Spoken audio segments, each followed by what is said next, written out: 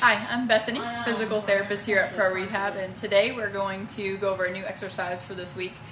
This one's going out to all those runners out there, especially those of you who are training for the YMCA half marathon and the 5K, 10K leading up to that. So what we're going to do today, we're going to target your hamstrings. A lot of runners get a lot of tightness in the back of their thighs.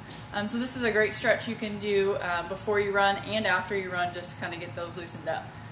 All you need is a doorway, a door jamb.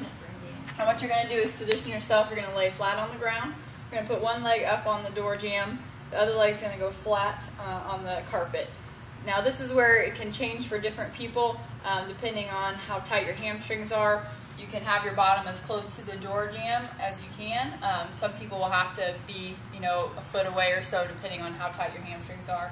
So just scoot your bottom as close to the door jamb as you feel comfortable and you feel a stretch in the back of your thigh. And then what you're going to do is you're going to keep your bottom leg nice and straight. You're going to lift it up and you're going to meet your other foot. And then you're going to go back down. And so you should feel a stretch when your leg's on the way down. When it comes back up, you should feel that stretch go away. And you're going to do about 10 of those. The other thing I want you to do is press your heel into the wall or door jamb. That's going to create a better stretch for that up leg.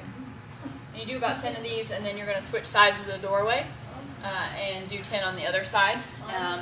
And you can repeat that before and after your run. But as always, this doesn't take the place of a medical professional's opinion, so please contact your medical professional if you would like to start a new exercise routine.